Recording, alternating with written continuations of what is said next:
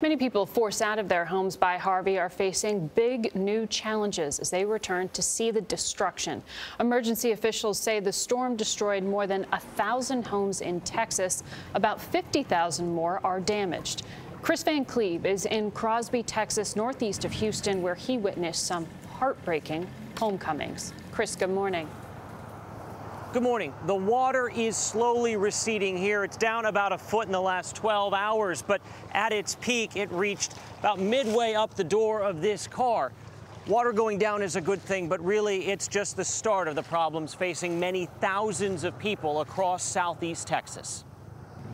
Jose and Maribel Garcia have taken the trip down Apache Lane to their home every day for the past 19 years.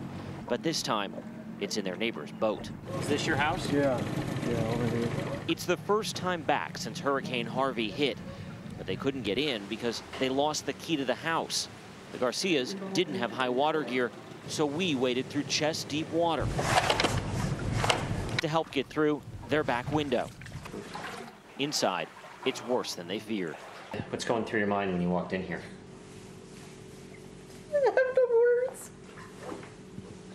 The couple lives here with 4 of their adult children and 1 grandkid. A baby's bottle and food sit unfinished on the counter. Reminders of how quickly they had to get out.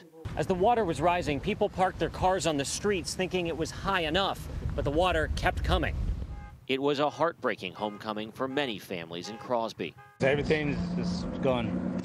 Angel Balderas lives down the street. He had to canoe to his house. During the storm, his family woke up to 3 feet of water inside their home and just had to go. What's in his truck bed is all he could salvage. What about like the baby pictures, the family photos? Yeah, we got some of it saved out, but not much. Everything is almost gone.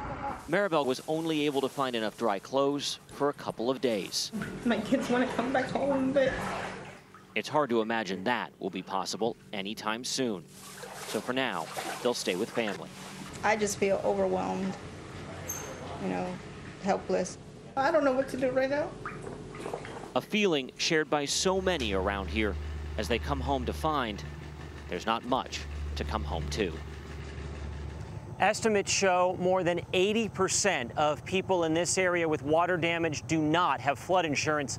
No one we talk to has any flood insurance, which means they may be on their own when it comes to paying for repairs.